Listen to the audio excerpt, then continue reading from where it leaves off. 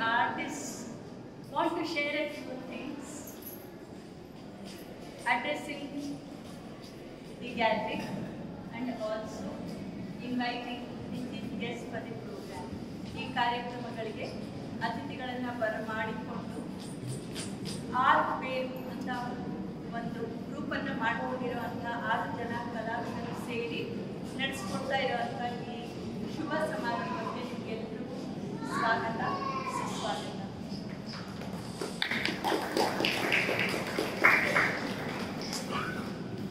ಬಹುಶಃ ನೀವೆಲ್ಲರೂ ಇನ್ವಿಟೇಷನ್ ನೋಡಿದ್ರೆ, ಆಮಂತ್ರಣ ಪತ್ರಿಕೆ ನೋಡಿದ್ರೆ ಅದರಲ್ಲಿ ಒಂದು 5 ಜನ ಅತಿಥಿಗಳು ಹೆಸರನ್ನ ಉಲ್ಲೇಖ ಮಾಡಲಾಗಿದೆ. ಆ ಅತಿಥಿಗಳನ್ನು ವೇದಿಕೆಗೆ ಕರ್ಕೊಂಡು ಬರಬೇಕು ಅಂತ ನಾನು ArtBeru ಸದಸ್ಯರಿಗೆ ಕೇಳ್ಕೊಳ್ತೀನಿ. ಮೊದಲನೇದಾಗಿ ಪಿ ಶೇಷಾದ್ರಿ ಅವರು, who is a director,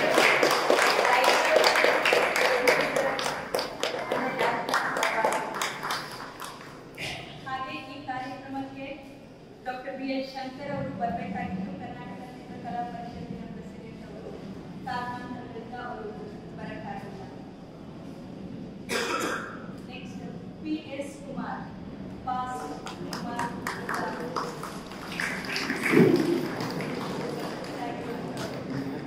is an eminent artist in Bengaluru.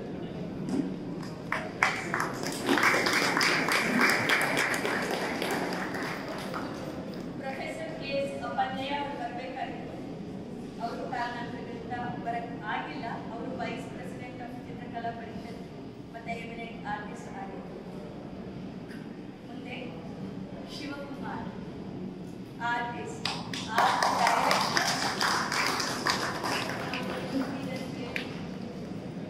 ಪರಿಚಿತರಾಗಿರುವಂತಹ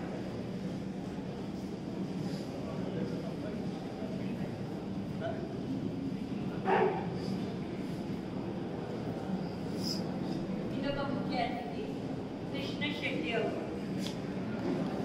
farmer president of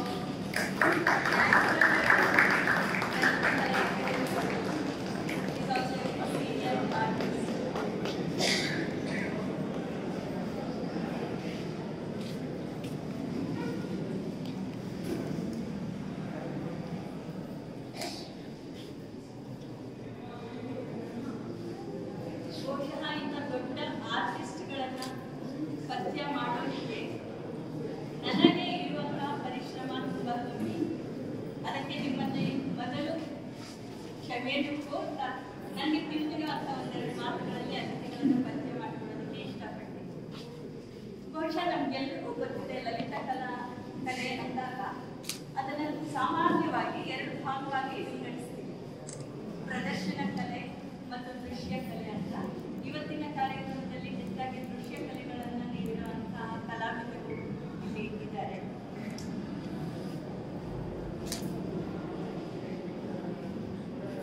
P Seshadri is a director, writer, producer and a national award. ಅವರು ನಮ್ಮ ಕರ್ನಾಟಕಕ್ಕೆ ಕನ್ನಡದವರು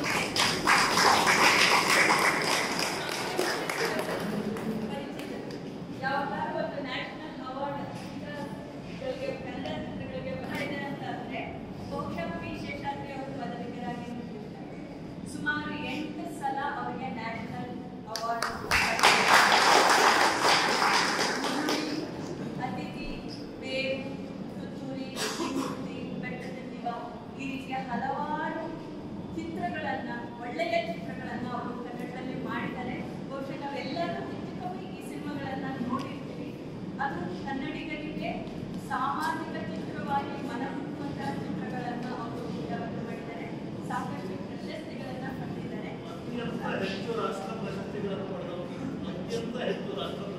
ಹೌದು, ಅತ್ಯಂತ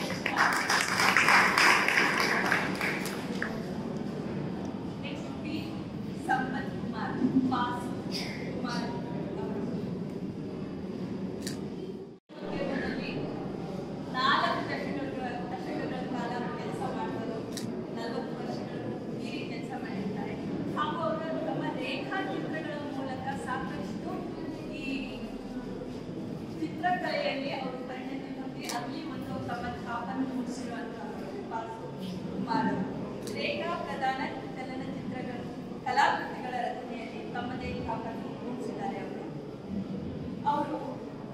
ಕೆನ್ ಸ್ಕೂಲ್ ಆಫ್ ಆರ್ಟ್ ಅಲ್ಲಿ ಪ್ರಸಿದ್ಧರಾಗಿರುವಂತಹ ಹಡಪದ್ ಅವರ ಗರಡಿಯಲ್ಲಿ ಪಡೆದಿದ್ದಂಥವ್ರು. ಅವರ ಪದ್ಯ ಓದ್ತಾ ಇರ್ಬೇಕಾದ್ರೆ ಹಡಪದ್ ಅಂದಂಗೆ ನಂಗೆ ನೆನಪಾಯ್ತು. ನಾನು ದಾವಣಗೆರೆಯಲ್ಲಿ ಹುಟ್ಟಿ ಬೆಳೆದವಳು. ಅಲ್ಲಿಯ ಕಾಲೇಜಲ್ಲಿ ಹಡಪದ್ ಅವರು ಪ್ರಿನ್ಸಿಪಲ್ ಆಗಿದ್ರು ಅಂತ ಕಾಣಿಸುತ್ತೆ. ಅಲ್ಲಿಂದ ನನಗೆ ಅವರ ಹೆಸರು ಪದ್ಯ ಆಗಿತ್ತು. ಹಾಗೆ ಸಾಕಷ್ಟು ಚಿತ್ರರಚನೆಯ ಜೊತೆಗೆ ಕಿರುಚಿತ್ರಗಳ ನಿರ್ದೇಶನಕ್ಕೂ ಮುಂದಾಗಿದ್ದಾರೆ. ಕಲಾಮೇಳದಂತಹ ಐತಿಹಾಸಿಕ ಕಲಾ ಜಾಗೃತಿಯಲ್ಲಿ ಮಹತ್ವದ ಪಾತ್ರವನ್ನು ವಹಿಸಿದ್ದಾರೆ. ಸದ್ಯಕ್ಕೂ ಸ್ವಾಗತ.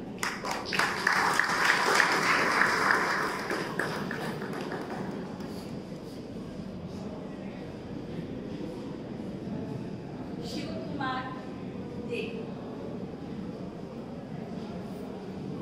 ನಾನು ನೋಡಿ ಎಷ್ಟು ಸಿಂಪಲ್ ಆಗಿ ಕೂತ್ಕೊಂಡಿದ್ದಾರೆ. ಅವರು ಅದನ್ನ ಓದ್ತಾ ಇದ್ರೆ ಓ ಇವರ ಈ ತರ ಇರ್ಬೋದಾ ಅಂತ. ಈಗಾಗಲೇ ಸಾಕಷ್ಟು ಸಿನಿಮಾ ಫೀಲ್ಡ್ನಲ್ಲಿ ಅವರು ತಮ್ಮ ಕಲೆಯನ್ನು ಪ್ರದರ್ಶನ ಮಾಡ್ಕೊಂಡಿದ್ದಾರೆ. ಅಂದರೆ ಬ್ಯಾಕ್ ಸ್ಕ್ರೀನಲ್ಲಿ KGF 2 ಹಾಗೆ ಈಚೆಗಷ್ಟೇ ರಿಲೀಸ್ ಆಗಿರುವಂತಹ ವಿಕ್ರಾಂತ್ ರೋಣ ಈ ಥರದಕ್ಕೆ ಹಲವಾರು ಸಿನಿಮಾಗಳಿಗೆ ಆರ್ಟ್ ಡೈರೆಕ್ಟರ್ ಆಗಿ ಅವರ ತೆರೆಗೆ ಹಿಂದಿನ ಕೆಲಸಕ್ಕೆ ಇಡೀ ಇಂಡಸ್ಟ್ರಿ, ಚಿತ್ರರಂಗದ ಇಂಡಸ್ಟ್ರಿ ಅವರಿಗೆ ಮೆಚ್ಚುಗೆಯನ್ನು ಕೊಟ್ಟಿದೆ. ಚಿತ್ರಕಲಾ ಪರಿಷತ್ತಿನಲ್ಲಿಯೂ ಅವರು ಹಳೆಯ ವಿದ್ಯಾರ್ಥಿಯಾಗಿದ್ದಾರೆ.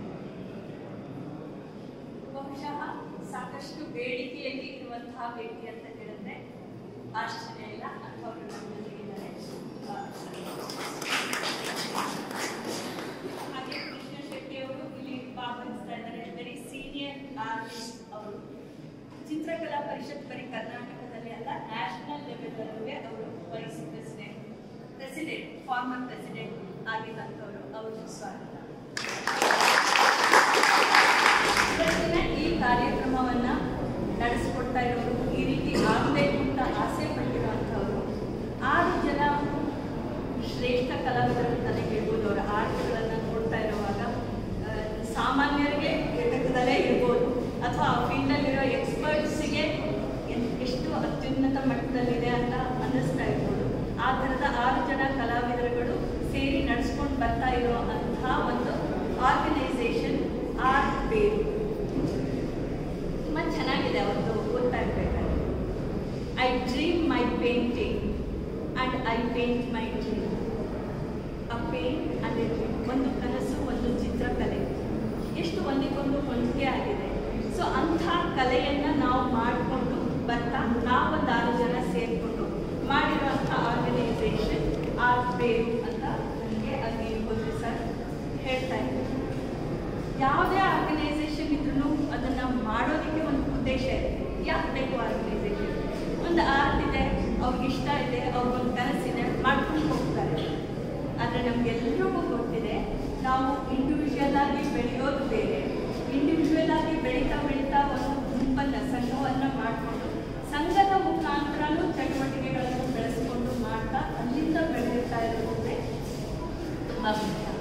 ಒಂದು ಸಮಾಜದಲ್ಲಿ ಒಂದು ಐಡೆಂಟಿಫಿಕೇಶನ್ ಬೇಕು ಅನ್ನೋದು ಒಂದಾದರೆ, ಕಲಾವಿದರು ಒಬ್ರಿಗೊಬ್ರು ಸೇರಿಕೊಂಡು ಅವರ ಕಷ್ಟ ಸುಖಗಳಿಗೆ, ಬರೀ ಸಾಮಾಜಿಕ ಲೈಫಲ್ಲಿ ಅಂತಲ್ಲ, ಅವರ ಆಸೆಗಳಿಗೆ, ಕನಸುಗಳಿಗೆ ಒಂದು ಚಿತ್ರದ ರೂಪ ಕೊಟ್ಟು ಆ ಚಿತ್ರದ ಮೂಲಕ ಪ್ರತಿಯೊಬ್ಬರು ಹೇಗೆ ಬೆಳಿಬಹುದು ಅಂತ ಒಂದು ಕನಸನ್ನು ಇಟ್ಕೊಂಡು ಮಾಡ್ತಾ ಇರುವಂಥ ಸಂಸ್ಥೆ ArtBeru.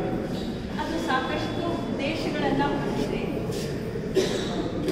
ಒಬ್ಬ ವ್ಯಕ್ತಿ ಒಂದು ಕನಸನ್ನು ಇಟ್ಕೊಂಡು ಒಂದು ಚಿತ್ರ ಬರುತ್ತೆ. ಬಹುಶಃ ಇಲ್ಲಿ ಇಷ್ಟೊಂದು ಜನ ನೋಡಕ್ಕೆ ಬಂದಿದ್ದಾರೆ. ಇದರಲ್ಲಿ ಆರ್ಟ್ ಸ್ಟೂಡೆಂಟ್ಸ್ ತುಂಬ ಇದ್ದಾರೆ. ಅವ್ರಿಗೆ ಒಂದು ಪ್ರಚೋದನೆ ಸಿಕ್ಕಾಗುತ್ತೆ, ಒಂದು ಉತ್ತೇಜನ ಸಿಕ್ಕಾಗುತ್ತೆ. ಅವ್ರ ಪರಿಚಯ ಆದಾಗ ಓ ಈ ಥರ ನಾನು ಮಾಡ್ಬೋದಲ್ವ ಅಂದರೆ ಆ ಆಸಕ್ತಿ ಇರೋ ಅಂಥವರಿಗೆ ಇದು ಒಂದು ಉತ್ತೇಜನಕಾರಿಯಾದಂತಹ ಒಂದು ಸನ್ನಿವೇಶವನ್ನು, ಒಂದು ಪ್ಲ್ಯಾಟ್ಫಾರ್ಮ್ನ ಒದಗಿಸ್ಕೊಡೋಕ್ಕೆ ಈ ArtBeru ಶ್ರಮ ಪಡಿಸ್ತಾ ಇದೆ. ಹಾಗೆ ಕಲಾವಿದರಿಗಾಗಿ ಸೇವೆ ಸಲ್ಲಿಸುವ ಸೇವಾ ಕೇಂದ್ರವನ್ನಾಗಿ ಬೆಳೆಸುವ ಕನಸು. ಬಹುಶಃ ನಾವು ಈ ಕೊರೋನಾ ಟೈಮಲ್ಲಿ ನೋಡಿದ್ವಿ, ಎಲ್ಲ ಫೀಲ್ಡ್ಗಳಿದ್ದವ್ರಿಗೆ, ಬರೀ ಆರ್ಟಿಸ್ಟ್ ಅಂತ ಅಲ್ಲ, ಯಾವುದೇ ಪ್ರೊಫೆಷನಲ್ನಲ್ಲಿ ಇದ್ದವರಿಗಂತೂ ಸಾಕಷ್ಟು ಕಷ್ಟಗಳನ್ನು ಅನುಭವಿಸಿದ್ರು ಅವರವರೇ ಮಾಡಿಕೊಂಡಿದ್ದಂತಹ ಸಂಘದಿಂದ ಪರಿಹಾರವನ್ನು ಕಂಡುಕೊಳ್ಳೋಕ್ಕೆ ಪ್ರಯತ್ನ ಪಡ್ತಾ ಇದ್ರು. ಕಷ್ಟ ಇದೆ, ಈ ಥರ ಸ್ಟೇಜ್ ಪರ್ಫಾರ್ಮೆನ್ಸ್ ಕೊಡೋಕ್ಕೆ ಈಗ ಯಾರು ಪ್ರೋಗ್ರಾಮ್ ಬರ್ತಾ ಇಲ್ಲ, ಅವ್ರಿಗೆ ಕಷ್ಟ ಆಗ್ತಾ ಇದೆ.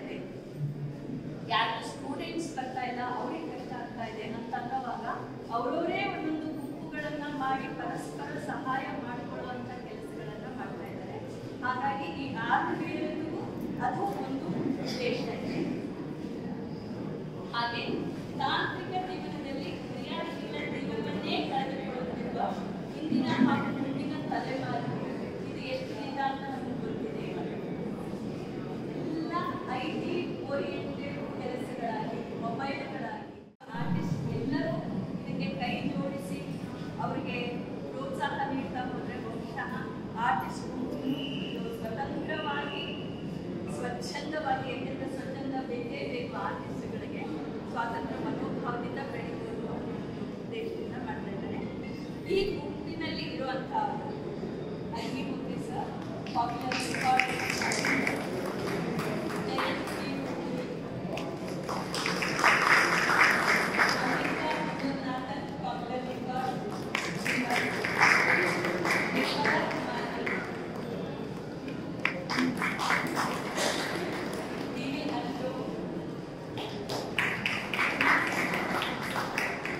Ranjana N.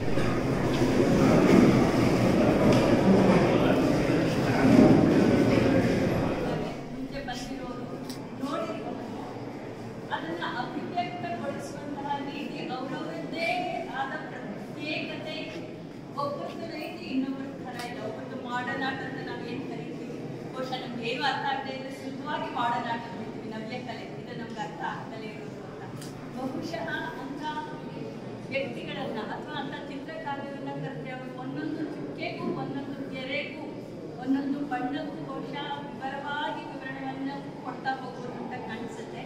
ಅಂತ ಸ್ಪೆಷಾಲಿಟಿ ಇರುವಂಥ ಆರ್ಟಿಸ್ಟ್ ಒಂದು ನನಗೆ ತುಂಬ ಇಂಥವ್ರ ಜೊತೆ ಬೆರೆಯೋಕ್ಕೆ ಅವಕಾಶ ಸಿಕ್ಕಿರೋದಕ್ಕೆ ನನಗೆ ತುಂಬ ಖುಷಿ ಆಗ್ತಾ ಇದೆ. ಜಯಂತ್ ಬಿ ಅವರು ಇವರು ವುಡ್ ವರ್ಕ್ ಆರ್ಟಲ್ಲಿ ಜಾಸ್ತಿ ಪರಿಶ್ರಮವನ್ನು ತೋರಿಸಿರುವಂಥ ವಿಷಯದಿಂದ ಎಲ್ಲರೂ ರೂಮಲ್ಲಿ ಕೂತ್ಕೊಂಡು ಏನೋ ಪೇಂಟ್ ಮಾಡ್ತಾರಪ್ಪ, ಇನ್ನು ಆರ್ಟ್ ಇಟ್ಕೊಂಡು ಮಾಡ್ತಾರೆ, ಕಲರಿಂಗ್ ಮಾಡ್ತಾರೆ ಅಂದರೆ ಆಗಲ್ಲ. ಎಲ್ಲ ಸ್ವಾಮಿಗಳ ಹತ್ರ ಹೋಗ್ಬಿಟ್ಟು ಅಲ್ಲಿ ಪುಡಿ ಸಿಗುತ್ತಲ್ಲ, ಆ ಪುಡಿಯಿಂದ ಸಿಕ್ಕು ಅದೆಲ್ಲ ಮಾಡಿಕೊಂಡು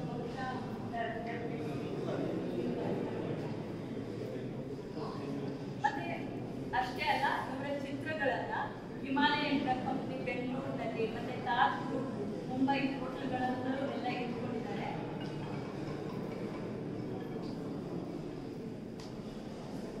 ಹಾಗೆ ಇಲ್ಲಿರೋ ಸಾಧಕರ ಎಲ್ಲರಿಗೂ ಅವಾರ್ಡ್ಗಳು ಬಂದಿದೆ. ಬಹುಶಃ ನಾನು ಒಂದೊಂದೇ ವ್ಯಕ್ತಿಗೆ ಪರಿಚಯ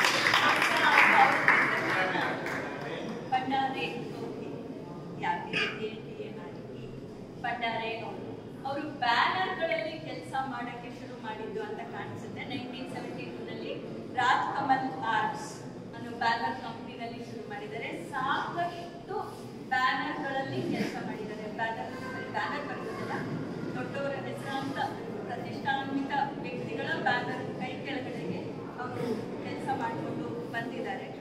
ಮತ್ತೆ ಅವರು ವಿಧಾನಸೌಧ ಮತ್ತೆ ಗೌರ್ಮೆಂಟ್ ಆಫೀಸಸ್ನೆಲ್ಲ ತುಂಬಾ ಚೆನ್ನಾಗಿ ಫೀಚರ್ ಮಾಡಿದ್ದಾರೆ. 20ರಿಂದ 25 ಕಂಟ್ರಿಗಳಲ್ಲಿ 50ಕ್ಕೂ ಹೆಚ್ಚಿನ ವರ್ಕ್ಸ್ನ ಅವರು ಶೋಕೇಸ್ ಮಾಡಿದ್ದಾರೆ. ಅವರಿಗೆ ಕಲಾನೇಕ, ಕಲಾ ಸೌರಭ, ಅಂಕ ಅವಾರ್ಡ್ ಅವುಗಳು ಬಂದಿದೆ.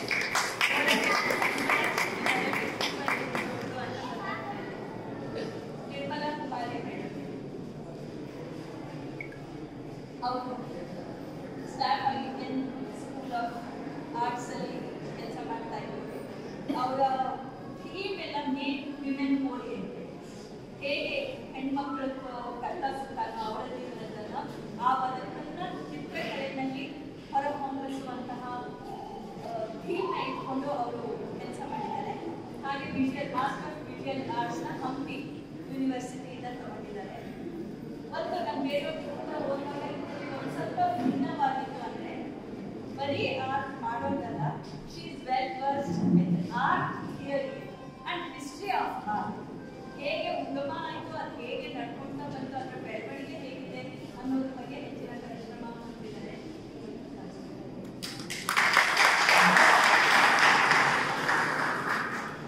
ಇಷ್ಟು ರಂಜನಾ ಮೇಡಮ್ ನಾನು ಎಕ್ಸ್ಪೆಕ್ಟ್ ಮಾಡಿರಲಿಲ್ಲ. ಈ ಗುಂಪಿನಲ್ಲಿ ಇಷ್ಟು ಅಲ್ಲಿ ಕಂಪೇರ್ ಮಾಡಿದ್ರೆ ಅಂತ ನಾನು ಎಕ್ಸ್ಪೆಕ್ಟ್ ಮಾಡಿರಲಿಲ್ಲ. ಬೇಲೂರಲ್ಲಿ ಹುಟ್ಟಿ ಬೆಳೆದಿದ್ದು, ದಾವಣಗೆರೆಯಲ್ಲಿ ಇದ್ದು, ಸ್ವಿಮ್ಮಿಂಗು, ಭರತನಾಟ್ಯ ಎಲ್ಲ ಕಲ್ತ್ಕೊಂಡು ಆ ಪರಿಶ್ರಮದಿಂದ ಆಮೇಲೆ ಇನ್ನೂ ಹೆಚ್ಚಿನ ವಿದ್ಯಾಭ್ಯಾಸಕ್ಕೋಸ್ಕರ ಬೆಂಗಳೂರಿಗೆ ಶಿಫ್ಟ್ ಮಾಡಿದ್ರು. ನಾನು ಬೆಳೆದಿದ್ದು ದಾವಣಗೆರೆ, ವರ್ಕ್ ಅಸೋಸಿಯೇಟೆಡ್ ಆಮೇಲೆ ಚಿತ್ರಕಲಾ ಪರಿಷತ್ ಕಾಲೇಜಿನಲ್ಲೇ ಆರ್ಟ್ ವರ್ಕ್ ಎಲ್ಲ ಮಾಡಿ ಮತ್ತೆ masters in dance in Jain university ಮಾಡಿ MPhil ಮಾಡಿ ಈಗ PhDಗೂ ಅವರ ಶ್ರಮ ಆಗ್ತಾ ಇದ್ದಾರೆ. All the best. Assistant professor reservation ಅನ್ನೋ ಒಂದು ಆರ್ಗನೈಸೇಷನ್ ವರ್ಕ್ ಮಾಡ್ತಾ ಇದ್ದಾರೆ. ಈಗಂತೂ ನನಗೆ ಸ್ವಲ್ಪ ಡಿಫ್ರೆಂಟ್ ಅಂತ ಅನಿಸಿದ್ದು. She tries to create energy patterns on canvas space using geometrical forms, human form and known as the physical energy. ನನಗೆ ಅರ್ಥ ಆಗಿಲ್ಲ ಹಾಗೆಲ್ಲ ಅಂದರೆ ಏನು ಅಂತ. ಬಟ್ ಇಷ್ಟೊಂದು ವಾಸ್ಟ್ ಆಗಿರುವಂತಹ ವಿಷಯಗಳನ್ನ ತಗೊಂಡು ಅದನ್ನ ಒಂದು ಕ್ಲೀಷೆಯಲ್ಲಿ ಒಂದು ಸಂಕೀರ್ಣ ರೂಪದ ಚಿತ್ರಕಲೆಗೆ ತಂದು ಎಲ್ಲರ ಮುಂದೆ ಪ್ರದರ್ಶನಕ್ಕಿಟ್ಟು ಅದಕ್ಕೊಂದು ಅರ್ಥ ಕೊಟ್ಟು ತಮ್ಮ ಮನಸ್ಸುಗಳನ್ನ ಭಾವನೆಗಳನ್ನ ಹೊರಹೊಮ್ಮಿಸ್ತಾರಲ್ಲ. Hats off to all the artist.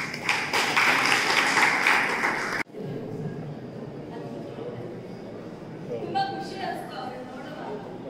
ಒಂಥರ ಸರಳವಾಗಿ ಬಂದು ನೀವು ಯಾರು ಅಂತ ಕೇಳಿದ್ರು ನಾವು ಈ ಥರ ನಿರೂಪಣೆ ಮಾಡಕ್ಕೆ ಬಂದಿದ್ದೀವಿ ಅಂತ. ಆಮೇಲೆ ನೀವು ಯಾರು ಸರ್ ನಾನು ನಿಮ್ಮಲ್ಲ ಅಂತ ಕೇಳ್ತಾರೆ, ಅಷ್ಟೇ ಸಾಕು, ಇವೆಲ್ಲ ನಾಲ್ಕನ್ನೆಲ್ಲ ಬೇಡ ಅಂತ ಅಂದರು. ತುಂಬ ಸರಳವಾದ ವ್ಯಕ್ತಿ. ಅವರಿಂದ ನನಗೆ ಏನು ಸ್ಪೆಷಾಲಿಟಿ ಅನಿಸ್ತು, ಅವ್ರದ್ದು 2-3 ಕೊಟೇಶನ್ಸ್ ತುಂಬ ಇಷ್ಟ ಆಯಿತು. ನಮ್ಮ ಜನಜೀವನಕ್ಕೆ ನಾವಿರೋ ಪರಿಸರ ತುಂಬ ಮುಖ್ಯವಾಗಿರುತ್ತೆ. ಅಂದರೆ the influence of the environment that we live in ಅದು ಭಾಳ ಮುಖ್ಯವಾಗಿರುತ್ತೆ. ಹಾಗೆ ನಾವು ಏರಿಯಲ್ ವ್ಯೂ ಇಂದ ನೋಡಿದಾಗ ಯಾವ ಥರ ನಮ್ಮ ಸಿಟಿ ಕಾಣುತ್ತೆ ಅದು ನಾವು ಈಗ ಅವ್ರು ಹೇಳ್ತಾ ಇದ್ದೀವಿ ಗೂಗಲ್ ಮ್ಯಾಪ್ಸಲ್ಲಿ ಹಾಕೊಂಡು ನೋಡ್ತೀವಿ ಯಾವ ಥರ ಇಂಥ ಮನೆ ನಮ್ಮ ಮನೆ ಇಲ್ಲಿದೆ ಅಂತೆಲ್ಲ ಮಾಡ್ತೀವಲ್ಲ. ಈ ಥರ ನಾವು ಇರುವಂಥ ಪರಿಸರಗಳು, ನಾವು ಜೀವಿಸುವಂಥ ರೀತಿ ಪ್ರತಿಯೊಂದು ತುಂಬ ನಮ್ಮ ಅಭಿವ್ಯಕ್ತತೆಗೆ, ನಮ್ಮ ವ್ಯಕ್ತಿತ್ವದ ಪೋಷಣೆಗೆ ಭಾಳ ಸಹಕಾರಿಯಾಗುತ್ತೆ ಅಂತ ಅವರು ಅದ್ರ ಬಗ್ಗೆ ಸಾಕಷ್ಟು ಕೆಲಸಗಳನ್ನು ಮಾಡಿದ್ದಾರೆ. ಅವ್ರು ಹೇಳ್ತಾ ಇದ್ರು ತುಂಬ ಏನೇನೋ ನನ್ನ ಐಡಿಯಾ ಎಲ್ಲ ಇದೆ ಅಂತ. ಅವರು ಇವತ್ತು ನಮ್ಮೊಂದಿಗಿದ್ದಾರೆ. ಸಾಕು. ಇನ್ನೊಂದಿದೆ ಹೊಸ ಕರಿ, ಈ ವರ್ಷದ ನ್ಯಾಷನಲ್ ಲೆವೆಲ್ ಅವಾರ್ಡಿ ಆಗಿದ್ದಾರೆ ಅವರು.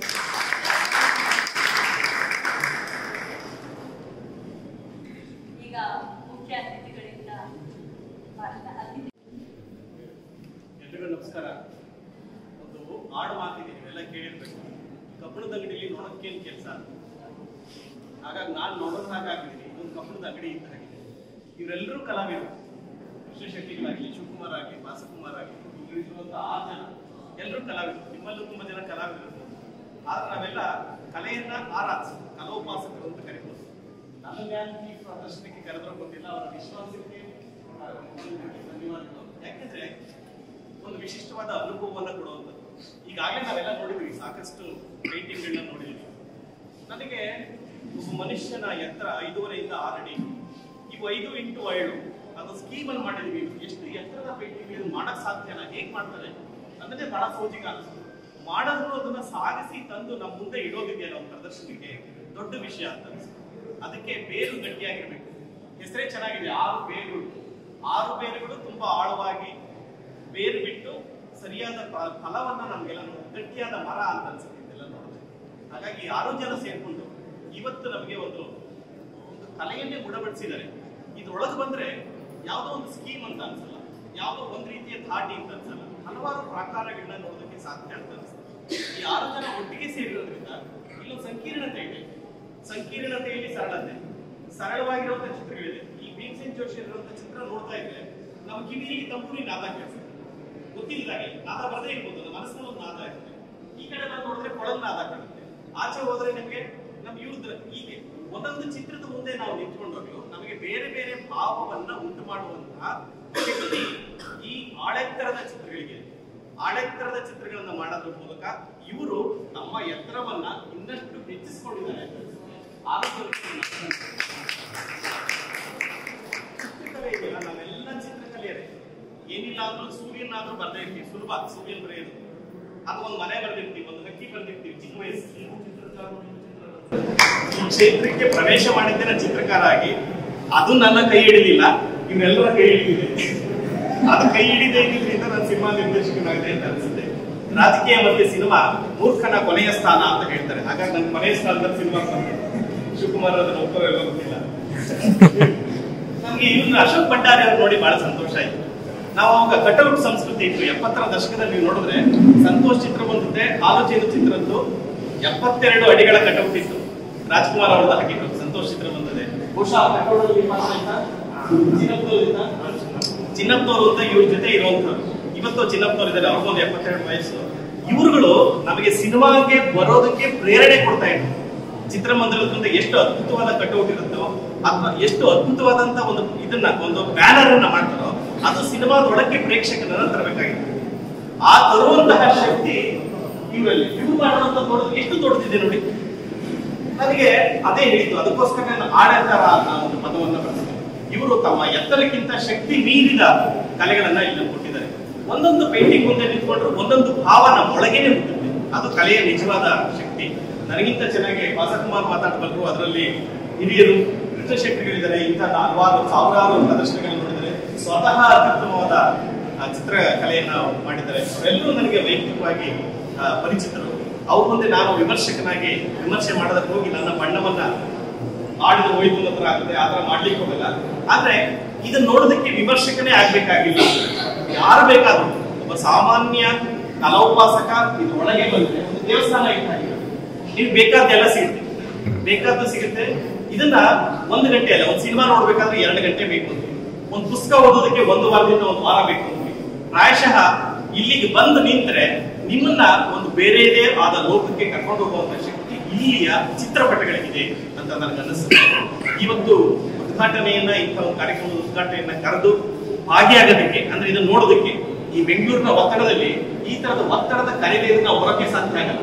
ಬರ್ತೀವಿ ಅಂತ ಹೇಳ್ತೀವಿ, ಮದುವೆಗಳಿಗೆ ಮಾತ್ರ ಹೋಗ್ತೀವಿ, ನಾಮಕರಣಕ್ಕೆ ಹೋಗ್ತೀವಿ, ಇಂಥ ಕಾರ್ಯಕ್ರಮಕ್ಕೆ ಬರೋದಕ್ಕೆ ಬರ್ತೀವಿ ಅಂತ ಹೇಳಿ ಸುಮ್ಮನಾಗಿರ್ತೀವಿ. ಆದ್ರೆ ಇವರು ಪ್ರೀತಿಯಿಂದ ಒತ್ತಾಯದಿಂದ ಕರೆಸ್ಕೊಂಡಿದ್ದಾರೆ. ಇಂಥ ಒಂದು ಪ್ರದರ್ಶನವನ್ನು ನೋಡೋದಕ್ಕೆ ಒಂದು ಸಂತೋಷ ಕೊಡುತ್ತೆ. ಯಾವುದೇ ಕಲೆ ಒಂದು ಸಂತೋಷದಿಂದನೇ ಒಂದು ಅನುಭವವನ್ನು ಕೊಡುತ್ತೆ. ಕಲೆಗಳಲ್ಲೆಲ್ಲ ಸಂಗೀತ ನಿಜವಾದ ಕಲೆ, ಶುದ್ಧವಾದ ಕಲೆ. ಸಂಗೀತ ಶುದ್ಧವಾದ ಕಲೆ ಆದ್ರೆ ಚಿತ್ರಕಲೆ ನಂತರದ ಶುದ್ಧವಾದ ಕಲೆ ಅಂತ ನಮ್ಮ ಸಾಂಸ್ಕೃತಿಕ ಲೋಕದಲ್ಲಿ ಇರ್ತಾರೆ. ಹಾಗಾಗಿ ಅಂತ ಒಂದು ಶುದ್ಧವಾದ ಕಲೆಯನ್ನ ಶುದ್ಧ ಮನಸ್ಸಿನಿಂದ ನಾವೆಲ್ಲರೂ ಅನುಭವಿಸುವಂತ ಒಂದು ವಾತಾವರಣವನ್ನ ನಿರ್ಮಾಣದ 6 ಜನರಿಗೆ ಈ ಅನುಭವವನ್ನ ನಾವೆಲ್ಲರೂ ಬೇರೆಯವ್ರಿಗೆ ಹೇಳ್ಬೇಕು. ಆದ್ರೆ ಇಲ್ಲಿವರೆಗೂ ಒಂದು ಚಿತ್ರವನ್ನ ನೋಡಿ ಇನ್ನು 10 ದಿವಸ ಇರುತ್ತೆ ಅಂತ ಕಾಣುತ್ತೆ ಪ್ರದರ್ಶನ. 10 ದಿವಸ ನಮ್ಮ ಸ್ನೇಹಿತರುಗಳಿಗೆ ಹೇಳಿ ಇಂಥ ಒಂದು ಅನುಭವವನ್ನ ನೀವು ಹಂಚಿಕೊಳ್ಳಿ, ಪಡ್ಕೊಳ್ಳಿ, ಒಂದು ಸಂತೋಷವನ್ನು ಅನುಭವಿಸಿ ಅಂತ ಹೇಳೋ ನಿಟ್ಟಿನಲ್ಲಿ ನೀವೆಲ್ಲರೂ ಕೆಲಸ ಮಾಡಬೇಕಾಗಿದೆ. ಆ ಮೂಲಕ ಒಬ್ಬ ಕಲಾವಿದನಿಗೆ ಒಂದು ಪ್ರೋತ್ಸಾಹ, ಒಂದು ಬೆನ್ನು ತಟ್ಟಬೇಕು. ಬೆತ್ತಟ್ಟು ಬೇಕಾಗಿಲ್ಲ, ಆಗಲೇ ಸಾಕಷ್ಟು ಕ್ಷೇತ್ರ ಬೆಳೆದಿದ್ದಾರೆ. ಆದ್ರೆ ಇವರ ಕಲೆ ಹೆಚ್ಚು ಹೆಚ್ಚು ಇದು ಯಾವುದು ನೋಡಿದ್ರೆ ಅಂತಾರಾಷ್ಟ್ರೀಯ ಮಟ್ಟದ ಗುಣಮಟ್ಟವನ್ನು ನಾನು ಈ ಚಿತ್ರಗಳಲ್ಲಿ ಕಾಣ್ತಾ ಇದ್ದೀನಿ. ಪೇಂಟಿಂಗ್ ನಂಗೆ ತುಂಬಾ ಇಷ್ಟ ಆಯ್ತು, ಅಂದ್ರೆ ಎಲ್ಲದೂ ಇಷ್ಟ ಆಯ್ತು. ನೀವು ಗಮನಿಸಿ, ಗೂಬೆಯನ್ನ ಅಶೋಕ ಅಂತ ನಾವು ಕರಿತೀವಿ. ನಮ್ಮ ಸಂಸ್ಕೃತಿ ಗೂಬೆ ತರ ಕಲಿಸಿ ಯಾರು ಗೂಬೆ ನೋಡೋದು ನಿಮಗೆ ಒಳ್ಳೆಯದಾಗಲ್ಲ ಅಂದ್ರೆ 10 ಗೂಬೆಗಳನ್ನ 10 ತರದಲ್ಲಿ ಕಾಣಿಸ್ತಾರೆ. ನವರಸ ಅಂತ ನಮ್ಮ ಕರಿತೀವಿ. ಒಂದೊಂದು ರಸಕ್ಕೂ ಒಂದೊಂದು ಇದೆ. ಅಲ್ಲಿ 10 ರಸಕಗಳು ಒಂದೊಂದು ಗೂಬೆ ಮುಖದಲ್ಲಿ ಒಂದೊಂದು ಸಂಗೀತದ ನವರಸಗಳನ್ನ ಕಾಣಲಿಕ್ಕೆ ಸಾಧ್ಯ. ಕೆಳಗಡೆ ಸಿಂಹ ಇದೆ. ನಾನು ಕೇಳ್ತಾ ಇದ್ದೆ, ಸಿಂಹ ಮತ್ತೆ ಗೂಬೆಗೆ ಯಾವ ರೀತಿಯ ಸಂಬಂಧ ಏನು, ನಾವ್ ಯಾವ ರೀತಿ ಇದನ್ನ ಅರ್ಥೈಸ್ಬೇಕು ಅಂತ. ಸಿಂಹ ಕೇಳಿಸ್ಕೊತಾ ಇದೆ, ಎಲ್ಲ ಗೂಬೆಗಳು ನಮ್ಮನ್ನ ನೋಡ್ತಾ ಇದೆ. ಗೂಬೆಗೂ ಕೂಡ ಅಂತ ಒಂದು ಸ್ಥಾನವನ್ನ ಒಬ್ಬ ಕಲೆಗಾರ ಮಾತ್ರ ಸೃಷ್ಟಿ ಮಾಡಿಕೊಳ್ಳೋದಕ್ಕೆ ಸಾಧ್ಯ. ಅದರ ಬಗ್ಗೆ ಇಂಥ ಒಂದು ಸಾಧ್ಯತೆಯನ್ನ ಮಾಡಿಕೊಟ್ಟಂತ ಧನ್ಯವಾದಗಳು ಹೇಳಿ, ಈ 6 ಬೇರುಗಳು ಇನ್ನಷ್ಟು ಗಟ್ಟಿಯಾಗಿ 600 ಬೇರುಗಳನ್ನ ಹರಟಿ ಎಲ್ಲ ಕಡೆ ಅಂತ ಹೇಳಿ ಕರ್ನಾಟಕದ ಸಾಂಸ್ಕೃತಿಕ ಕ್ಷೇತ್ರವನ್ನ ಇನ್ನು ಎತ್ತರಕ್ಕೆ ಹೆಚ್ಚಿಸಲಿ ಅಂತ ವಿನಂತಿ. ಶುಭಾಶಯ. ಕಲಾವಿದರ ಬಗ್ಗೆ, ಕಲಾವಿದರ ಕಲೆಯ ಮನದಲ್ಲಿ ಏನ್ ಭಾವನೆ ಬರುತ್ತೆ ಅದನ್ನ ಯಾವ ರೀತಿ ಹೊರಗೆ ವ್ಯಕ್ತಪಡಿಸ್ತಾರೆ, ಎಷ್ಟು ಅಮೋಘವಾದ ಕಲ್ಪನೆ. ಈ ತರ ನಾವು ಒಂದೊಂದು ಚಿತ್ರವನ್ನ ನೋಡ್ತಾ ಹೋದ್ರೆ ಜೋಶಿ ಇರ್ಬೋದು ಅಥವಾ ಗುಬ್ಬೆ ಇರ್ಬೋದು, ಪ್ರತಿಯೊಂದು ಇದ್ರಲ್ಲಿ ಅದನ್ನು ವಿವರಣವಾಗಿ ಹೇಳಕ್ಕೆ ಕಷ್ಟ ಆಗುತ್ತೆ. ಆದ್ರೆ ಅದನ್ನ ವಿಮರ್ಶೆ ಮಾಡ್ತಾ ಹೋದ್ರೆ, ವಿಮರ್ಶೆ ಮಾಡಕ್ಕೆ ತುಂಬಾ ದೊಡ್ಡ ಪದ ಆಗುತ್ತೆ. ಅದನ್ನ ಅರ್ಥ ಮಾಡ್ಕೊಳ್ಳೋಕೆ ಹೋದ್ರೆ ಎಷ್ಟು ರೀತಿಯ ಮನೋಭಾವನೆಯನ್ನ ಒಂದು ಚಿತ್ರಕಲೆಯಲ್ಲಿ ಹೊಮ್ಮಿಸಬಹುದಲ್ಲ ಅನ್ನೋದು ತುಂಬಾ ಸರ್ಪ್ರೈಸಿಂಗ್, ತುಂಬಾ ಕುತೂಹಲಕಾರಿಯಾಗಿರುತ್ತೆ. ಎಷ್ಟು ಪರಿಶ್ರಮ ಆಗಿರ್ಬೋದು ಈ ತರಲಿಕ್ಕೆ ಅನ್ನೋದು ಒಂದು ಗೊತ್ತಾಗುತ್ತೆ. ಇದನ್ನೆಲ್ಲ ಸ್ವಲ್ಪ ಮಟ್ಟಿಗಾದ್ರೂ ವಿವರಿಸಿ ಹೇಳ್ತೀರಾ? ಧನ್ಯವಾದಗಳು. ಮುಂದಿನ ಅತಿಥಿ ಕುಮಾರ್ ಅವರು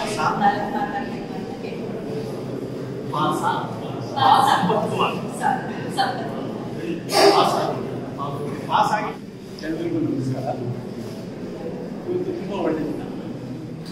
ಯಾಕೆ ಅಂತ ಹೇಳಿದ್ರೆ, ನಮ್ಮ ಜೊತೆಗೆ ನಮ್ಮ ಮಿತ್ರರು ಒಂದು ಒಳ್ಳೆ ಕೆಲಸ ಮಾಡ್ತಾರೆ. ಅದಕ್ಕೆ ಮಳೆ ಇದ್ದು ಇಷ್ಟು ಜನ ಸೇರ್ತಾರೆ ಅಂತ ನಾನು ಎಕ್ಸ್ಪೆಕ್ಟ್ ಮಾಡಿ ಎಲ್ಲ ಕಲಾವಿದರು ಎಲ್ಲರಿಗೂ ಅವರನ್ನು ಆರೈಸಿ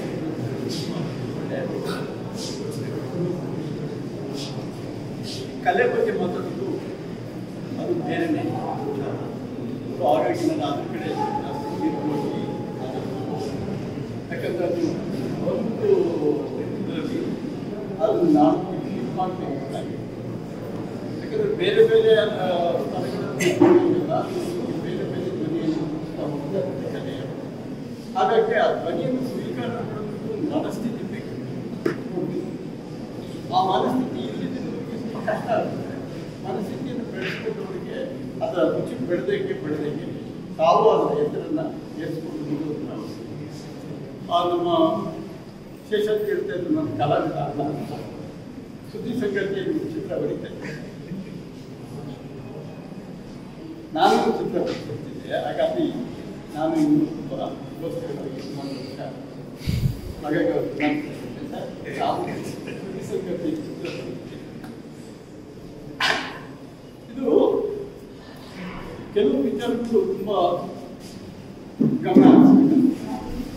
ಈಗ ಒಂದು 6 ಜನದ ಗುಂಪು ಸೇರಿಕೊಂಡು ಅವರ ದೇವದೇಶಗಳನ್ನೆಲ್ಲ ಬೇಸಿಕ್ ಆಗಿ ನಾವು ಯಾಕೆ ಪೇಂಟ್ ಮಾಡ್ತೇವೆ ಅನ್ನೋದು ಪ್ರಶ್ನೆ ಇದೆಲ್ಲ. ಅದಕ್ಕೆ ಉತ್ತರ ಹೌದಾ, ನಮಗೋಸ್ಕರ ಪೇಂಟ್ ಮಾಡ್ತೀವ,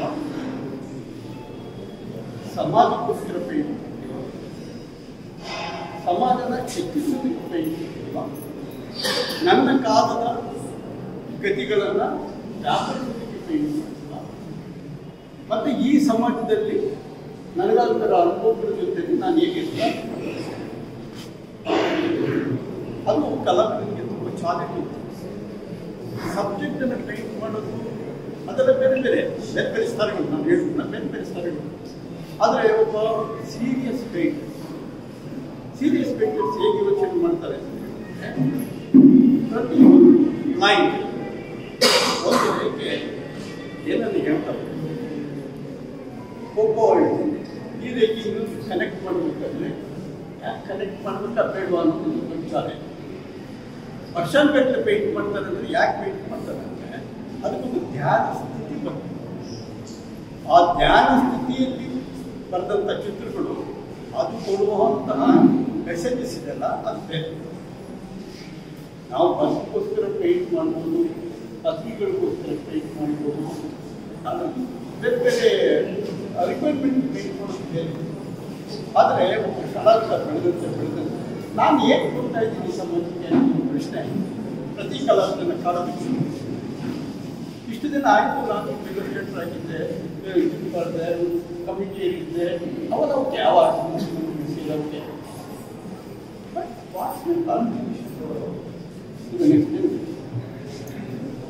ಇದನ್ನು ಯೋಚನೆ ಮಾಡಿದಾಗ ತುಂಬ ತಾಕಲಾಟಕ್ಕೆ ಬಂದ್ಬಿಟ್ಟು ಎಷ್ಟೋ ಬದಿ ನಾವು ಉತ್ತರ ಸಿಕ್ಕಬೇಕು. ಮತ್ತೆ ಜರ್ನಿ ಸ್ಟಾರ್ಟ್ ಆಗುತ್ತೆ. ಎಲ್ಲರೂ ತಿಳ್ಕೊಳ್ತೀವಿ ನಾವು, ನಮಗೆ 60-70 ವರ್ಷ ಸಾಕಪ್ಪ ಏನೋ ಮಾಡ್ತಿದ್ದೀವಿ, ಸಾಧ್ಯ ಮಾಡ್ಕೊಂಡು ಹೋಗ್ತಾರೆ ಅಲ್ಲ. ನಿಜವಾದ ಜರ್ನಿ ಸ್ಟಾರ್ಟ್ ಆಗೋದು ಆಫ್ಟರ್ 60 ನಿಮ್ಮ ಚಿಂತನೆಗಳೇನಿರುತ್ತೆ ಅದಕ್ಕೆ ಬೇರೆ ಡೈಮೆನ್ಷನ್. ಅದು ರೆಗ್ಯುಲರ್ ಆಗಿರಲ್ಲ. ಅದು ಪ್ರಾಕ್ಟೀಸಿಂಗ್ ಪೇಂಟರ್ ಆದಾಗ ಒಂದೊಂದು ಸ್ಕೋರ್ಸನ್ನು ಯೋಚನೆ ಮಾಡ್ತಾ ಅನುಭವಗಳನ್ನು ಜೊತೆ ಮಿಕ್ಸ್ ಮಾಡ್ತಾ ಹೋಗ್ತಾರೆ. ಆ ಅನುಭವಗಳ ಜೊತೆಯಲ್ಲಿ ಹೋದಾಗಲೇ ಅದಕ್ಕೆ ಒಂದು ಲೈನ್ ರೇಖೆಗಳು ಎಲ್ಲರಿಗೂ ಬರ್ತದೆ. 100 ಜನ ರೇಖೆ ಬರೀತಾರೆ, ಕೆಲವರು ರೇಖೆ ಸಿಗುತ್ತೆ. ಯಾಕೆ ರೇಖೆಗಳಿಗೆ ಆ ಶಕ್ತಿ ಅದು ಒಂದು ಸಣ್ಣ ಒಂದು ರೇಖಾಚಿತ್ರ ನೋಡಿದ್ರೆ ಗೊತ್ತಾಗುತ್ತೆ ಇವನು ಎಷ್ಟು ವರ್ಷ ಹಿಂದೆ ಅವನ ತಾಕತ್ತು, ಅವನ ದುಡಿಮೆ. ಆ ರೇಖೆ ಜೊತೆ ನೀವು ಎಷ್ಟು ಮಾತಾಡ್ತಾ ಇದ್ದೀರಿ ಇದನ್ನ ಹೇಳಬೇಕು ಅಂತ ಹೇಳಿದ್ರೆ ಅದಕ್ಕೆ ಜ್ಞಾನ ಇರ್ತಲ್ಲ, ಆ ಜ್ಞಾನದ ಸ್ಥಿತಿ ಆ ರೇಖೆಗಳದ್ದಾಗಿದೆ. ಅದು ಮುಖ್ಯ. ಆ ವರ್ಣ ಪಾತ್ರದಲ್ಲ ಅದು ವಿಶ್ಲೇಷಣೆ ಮಾಡಬೇಕು. ಒಂದು ಇನ್ನೊಂದು ಫೀಲಿಂಗ್ ಇದೆ, ಮಗುಗೆ ಇರುವಂಥ ಗುಣಗಳಿರುತ್ತೆ. ಆಗುವಾಗ ಕೂಡ ಆ ವರ್ಣ ಪಾತ್ರನ so much of complications. ನಮ್ಮನ್ನೇ ಕ್ರಿಯೇಟ್ ಮಾಡ್ಕೊಂಡು ಕಾಂಪಿಟೇಷನ್ ಇಲ್ಲ, ಕಲರ್ ಬ್ಯಾಲೆನ್ಸ್ ಇಲ್ಲ, ಇಲ್ಲ ಕಲೆ ಇದು ಎಲ್ಲವನ್ನು ಮೀರಿಲ್ಲ. ನಮ್ಗೆ ಎಷ್ಟೋ ಬರೀ ನಮ್ಮ ಸ್ಟಡಿ ಪೀರಿಯಡಲ್ಲಿ ನಾವು ಅರ್ಥ ಮಾಡ್ಕೊಂಡಿದ್ದೀವಿ. ಸ್ಟಡಿ ಪೀರಿಯಡ್ ಆದ್ಮೇಲೆ ಕೆಲವು ವರ್ಷ ಕೆಲಸ ಮಾಡ್ತಾರೆ, ಅದಾದ್ಮೇಲೆ ಕೆಲಸ ಮಾಡ್ತಾರೆ. ಕೆಲವು ದೊಡ್ಡ ದೊಡ್ಡ ವ್ಯಕ್ತಿಗಳ ಕಲಾಕೃತಿಗಳನ್ನು ನೋಡಿದಾಗ ನಮಗೆ ಪ್ರಶ್ನೆಗಳು ಇವತ್ತು ಸಿಕ್ಕಿರುತ್ತೆ. ಆ ಪ್ರಶ್ನೆಗಳು ಹೋಗದೆ ಒಂದು ದೊಡ್ಡ ಜರ್ನಿ. ಆದಲ್ಲಿ ನಮ್ಮ ಸ್ನೇಹಿತರು ಒಂದು 6 ಜನ ಸೇರ್ಕೊಂಡಿದ್ದಾರೆ. ಅವರಲ್ಲಿ ಇನ್ನೂ ಒಂದು ಕೆಲವು ಎಲಿಮೆಂಟ್ ಮ್ಯಾನೇಜ್ಮೆಂಟ್, ಆ ಎಲಿಮೆಂಟ್ ಏನು ಅಂತ ಹೇಳಿದ್ರೆ, ಈಗ ಫಾರ್ ಎಕ್ಸಾಂಪಲ್ ನಮ್ಮ ಅಗ್ನಿಹೋತ್ರಿ ಬೇಸಿಕಲಿ ಜರ್ನಲಿಸ್ಟ್. ಅವರು ಬರೋದು ಕನ್ನಡಪ್ರಭಕ್ಕೆ, ಕನ್ನಡಪ್ರಭ ಆದಮೇಲೆ ವಿಜಯ ಕರ್ನಾಟಕ, ವಿಜಯವಾಣಿ, ಹೀಗೆ ಬೇರೆ ಬೇರೆ ಬೇರೆ ಬೇರೆ ಕಡೆ ಅದರ ರಿಪೋರ್ಟರ್ ಆಗಿ ಡೆಸ್ಕಲ್ಲಿ ಎಲ್ಲ ಕೆಲಸ ಮಾಡ್ತಿದ್ದೆ. ಯಾವತ್ತೂ ಅದ್ರ ಹಿಂದೆ ಅವರಿಗೆ ಒಳಗಡೆ ಅದ್ರ ಗೊತ್ತಿಲ್ಲ. ಯಾಕಂದರೆ ನಾನು ಬ್ರಹ್ಮ ಮರದಲ್ಲೇ ನೋಡಿದ್ದೆ. ಅವ್ರ ಬಾರಿ ಕರ್ನಾಟಕ ಕಲಾ ಅಕಾಡೆಮಿ ಬಂದು ಅವರ ಅವ್ರಿಗೆ ಒಂದು ಎಮೋಷನ್, ಪ್ರೀತಿ ಅವರು ಏನು ಮಾಡ್ತಾರೆ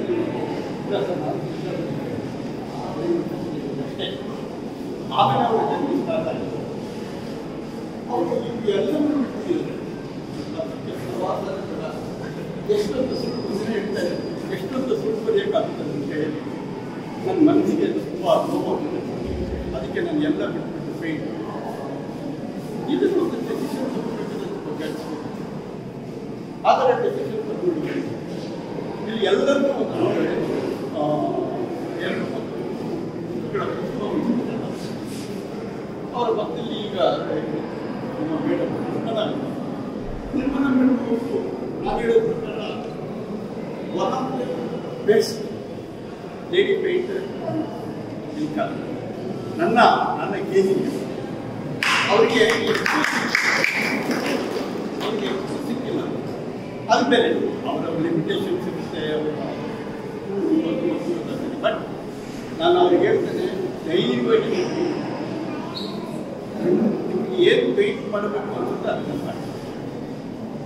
ಆದರೆ ಅದರಲ್ಲಿ ನಿಮ್ಮ ಪೇಂಟಿಂಗಲ್ಲಿ ನೋವಿದೆ, ಅರಿವಿದೆ, ಅದರಲ್ಲಿ ಒಂಥರ ಒಂದು ಸೋಲ್ ಇದೆ.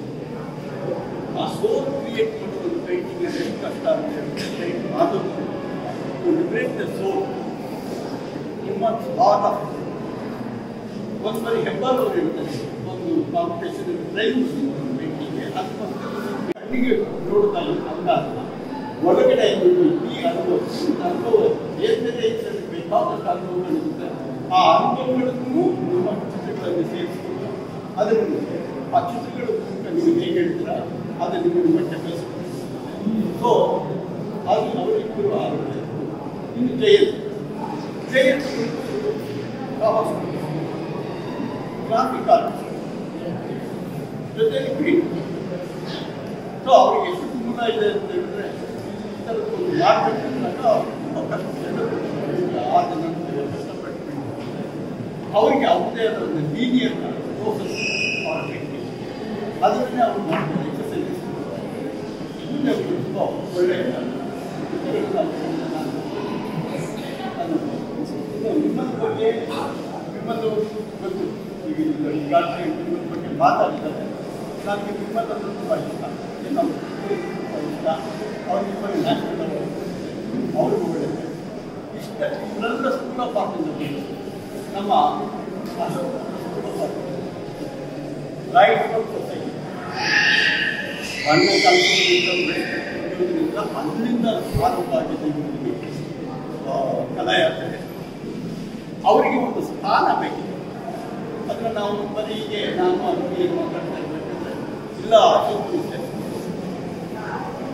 ಹೇಗೆ ಅಶೋಕ್ ಹೇಗೆ ಈ ಪ್ಯಾರಾಮೀಟರ್ ಒಳಗಡೆ ಇಲ್ಲ ಅವಕಾಶ ನಾವು ಅವಕಾಶ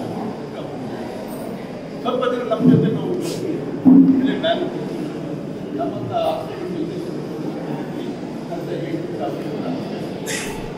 ನೀವು ಅವ್ರಿಗಿನ್ನೂ ಸ್ಕಿಲ್ ನೋಡ್ಬಿಟ್ಟು ಗಾಬರಿ ಆಗ್ಬಿಟ್ರೆ ಸ್ಪೀಡ್ ಅವ್ರು ವರ್ಕ್ ಮಾಡೋ ಸ್ಪೀಡ್ ನೋಡ್ಬಿಟ್ರೆ ಎಂಥವ್ರು ಮೆಚ್ಚಿಕೊಳ್ಬೇಕು ಅಂತ ಸ್ಪೀಡ್ ಇದೆ.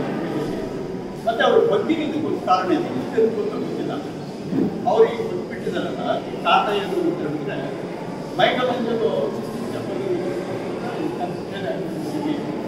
ಅವ್ರಿಗೆ ಬರೀಕಾದ್ರೆ ಈಗ ಇವರಿಗೆ ವೆಂಕಟೇಶ್ವರನ ಆರು ಲಾರ್ಡ್ ವೆಂಕಟೇಶ್ವರ ಅದು ಇಷ್ಟು ಅವ್ರು 10 ಅಡಿ 15 ಅಡಿ ಮಾಡಬೇಕಾಗಿತ್ತು. ಅವ್ರಿಗೆ ಮನೆಯಲ್ಲಿ ಈಗ ಬರ್ತಿದ್ದಾಗಿ ಸ್ಪೇಸ್ ಇಲ್ಲ. ಸೊ ವರ್ಕ್ ಕಂಟ್ರೋ ಅದನ್ನು ಮಾಡಿನೇ ಅವರಿಗೆ ಮಾಡಿಕೊಂಡು ಅದು ಎಷ್ಟು ವರ್ಕ್ ಮಾಡಿರ್ಬೇಕು ಡೇ ಆ್ಯಂಡ್ ನೈಟ್ ಅವ್ರು ವರ್ಕ್ ಮಾಡಿ. ಸೊ ಹಾಗಾಗಿ ಅವರಿಗೆ ನೀವು ನಾವು ಒಳ್ಳೆಯ ಸ್ನೇಹಿತರ ಮಧ್ಯೆ ನಮಗೂ ಒಳ್ಳೆಯ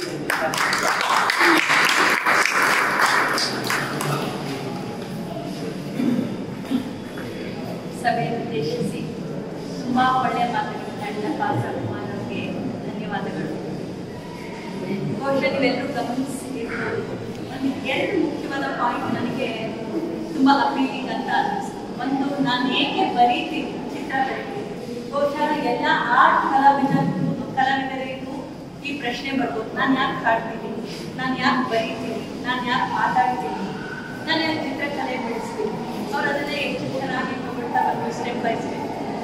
ಬಹುಶಃ ಉದ್ದೇಶಗಳು ಯಾವುದೇ ಇರ್ಬೋದು, ನಿಜವಾದ ಅಭಿವ್ಯಕ್ತಿ ವಿಭಿನ್ನ ರೀತಿಯಲ್ಲಿ ಹೊರಮೂಡೋದು 60 ವರ್ಷಗಳ ನಂತರ ಅಲ್ಲಿ ಪರಿಪಕ್ವತೆ ಬಂದಿರುತ್ತೆ. ಉದ್ದೇಶ ಏನು ಅಂತ ಅರ್ಥ ಆಗಿರುತ್ತೆ, ಯಾಕೆ ಬರೀತೀನಿ, ತನ್ನೊಳಗಿರೋ ತುಡಿತ ಏನು ಅಂತ ಅರ್ಥ ಆಗಿರುತ್ತೆ. ಆದ್ರಿಂದ ಆ ಮಾಗಿದ ಕಾಲದಲ್ಲಿ ಬರೆಯುವಂತಹ ಚಿತ್ರಗಳ ಅಭಿವ್ಯಕ್ತಿಗಳೇ ಬೇರೆ ರೀತಿ. ಅದನ್ನ ತುಂಬಾ ಚೆನ್ನಾಗಿ ಹೇಳುತ್ತೆ. ನೆಕ್ಸ್ಟ್, ಇನ್ನೊಂದು ನನಗೆ ಇಷ್ಟ ಆಗಿದ್ದು, ಒಳದನಿಯನ್ನ ಯಾವಾಗಲೂ ಜಾಗೃತ ಮಾಡಿ. ಎಸ್, ನಮ್ಗೆ ಕಾನ್ಷಿಯಸ್ನೆಸ್, ಸುಮ್ಮನೆ ನಾವು ಸರಳವಾಗಿ ಮಾತಾಡೋದಂದ್ರೆ ಕಾನ್ಷಿಯಸ್ನೆಸ್ ನಮ್ಗೆ ಯಾವಾಗಲೂ ಹೇಳ್ತಾ ಇರ್ತೇವೆ, ಟು ದಿಸ್ ಅಂತ. ಕೆಲವು ಸಲ ನಾವು ಅದನ್ನ ಸ್ಟಪ್ ಮಾಡ್ತೀವಿ, ಇಲ್ಲ ಕೆಲವು ಸಲ ಅದಕ್ಕೆ ವ್ಯಾಪಾರಿ ಬರೋ ಭಾವ ಇಲ್ಲ ಅಂತ ಅದನ್ನ ಅಲ್ಬಿಡಕ್ಕೆ ಪ್ರಯತ್ನ ಪಡ್ತೀವಿ. ಅದು ಬಿಟ್ಟು ಒಳದನಿಯನ್ನ ಜಾಗೃತಗೊಳಿಸಿದಾಗ ಬಹುಶಃ ಯಾವುದೇ ಆರ್ಟ್ ವರ್ಕ್ ಇರ್ಬೋದು, ನಾವು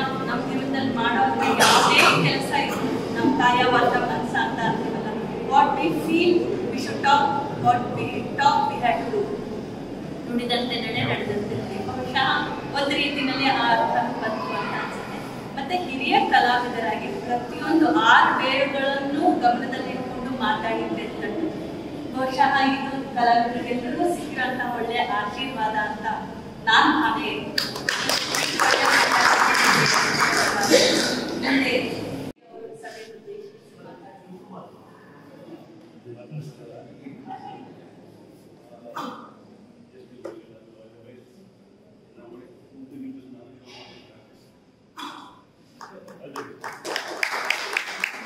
ಬಹುಶಃ ಅವರ ಮಾತುಗಳನ್ನ ಅವರ ಕೃತಿಗಳಲ್ಲೇ ನೋಡ್ಬೇಕಂತ ಅನ್ಸುತ್ತೆ. ನಾನು ಮಾತಾಡೋದಲ್ಲ, ನಾನು ಮಾಡಿ ತೋರಿಸ್ತೀನಿ ಅಂತ ಇವರು ಅಗ್ನಿ ಸರ್ ಮತ್ತೆ ಅವರು ಉದಯ್ ಸರ್ ಅವರೆಲ್ಲ ಅದನ್ನೇ ಹೇಳ್ತಾ ಇದ್ರು.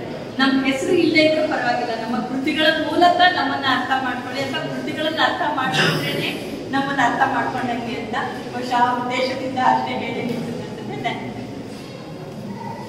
ಸ್ನೇಹಿತರೆ, ಇವರೆಗೆ ನಮ್ಮ ವೇದಿಕೆಯಲ್ಲಿರುವಂತಹ ಅನೇಕ ಹಿರಿಯರು, ಕಲೆಯ ಕ್ಷೇತ್ರದಲ್ಲಿ ತೊಡಗಿಕೊಂಡವರು, ಕಲೆಯ ಬಗ್ಗೆ ತಿಳ್ಕೊಂಡವರು ಸಾಕಷ್ಟು ವಿಷಯ ಮಾತಾಡಿದ್ದಾರೆ. ಆ ಎಲ್ಲವೂ ನನ್ನ ಮಾತುಗಳು ಕೂಡ ಅಂತ ಹೇಳ್ತಾ ಅದ್ರ ಜೊತೆಗೆ ನನ್ನ ಒಂದೆರಡು ಮಾತುಗಳನ್ನು ಮಾತ್ರ ಸೇರಿಸೋದಕ್ಕೆ ಪ್ರಯತ್ನ ಮಾಡ್ತೇನೆ. ಸ್ನೇಹಿತರೆ,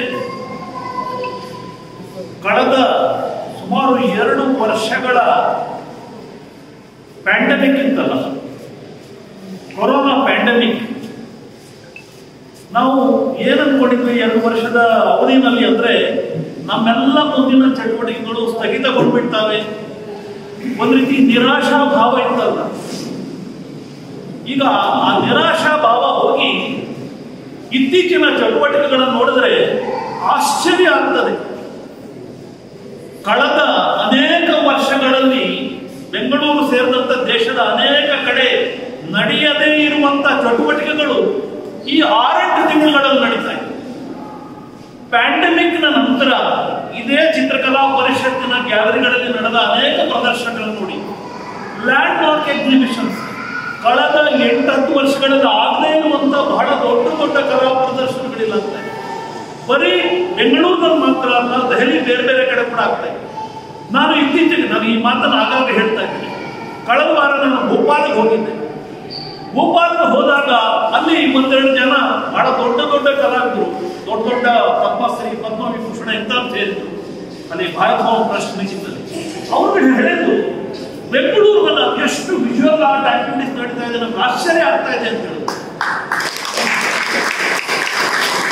ಅಂದ್ರೆ ಈ 2 ವರ್ಷದ ವಿಷಾದ ಮೌನ ನಮ್ಮ ಇಡೀ ದೃಶ್ಯ ಕಲಾ ಕ್ಷೇತ್ರವನ್ನ ಪುಟಿದೇಳುವ ಹಾಗೆ ಮಾಡಿದೆಯಲ್ಲ, ಅದು ಕಲಾವಿದರಿಗೆ ಇರುವಂತ ಕಲೆಗಿರುವಂತ ಶಕ್ತಿ ಅಂತ ನಾನಾದ್ರೂ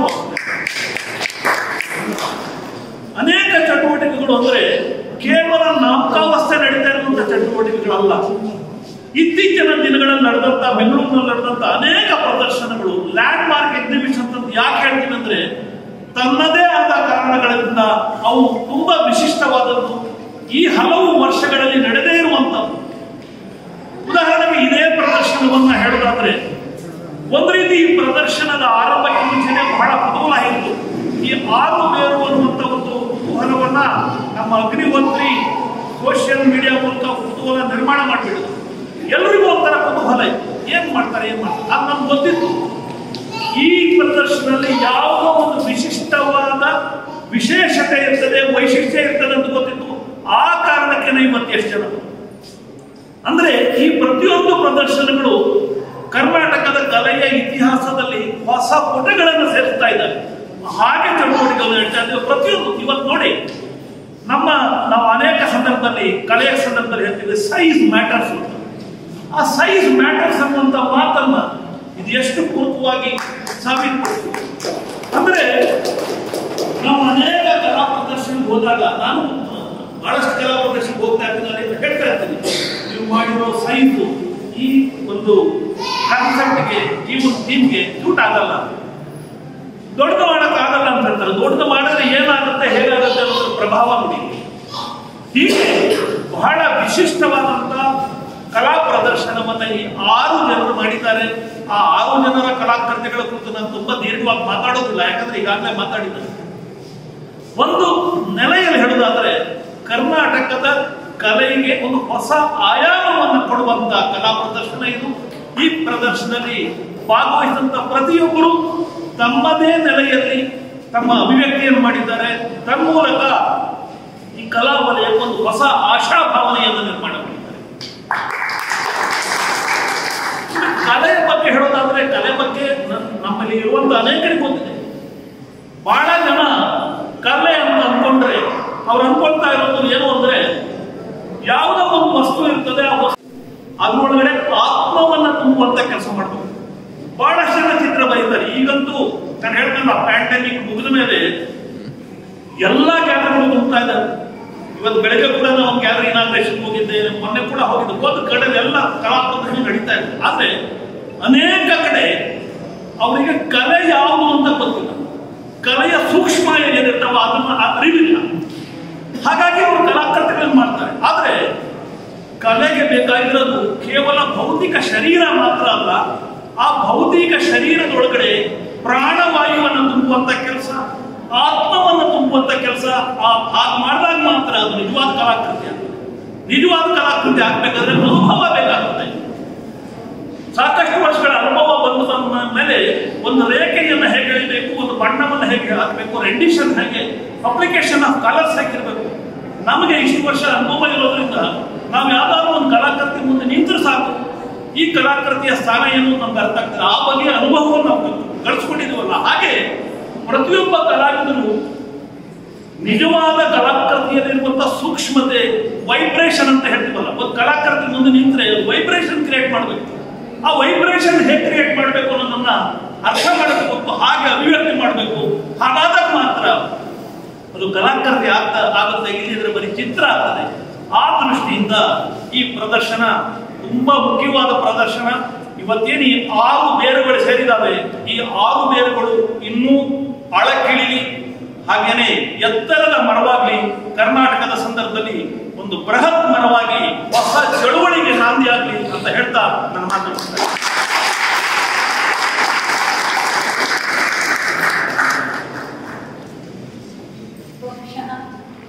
ಒಂದು ಶ್ರೇಷ್ಠ ಕಲಾಕಾರ ಬರೀ ಚಿತ್ರ ಬರೆಯೋದಷ್ಟೇ ಅಲ್ಲ, ಇಷ್ಟು ಒಳ್ಳೆಯ ಮಾತುಗಳನ್ನು ಹೇಳ್ತಾ ಕಲಾವಿದರಿಗೆ ಬೆಂತಟ್ಬೋದು, ಆಶೀರ್ವಾದ ಮಾಡ್ಬೋದು ಅನ್ನೋದು ಕೃಷ್ಣ ಮಾತುಗಳಿಂದ ಗೊತ್ತಾಗ್ತಾ ಇದೆ.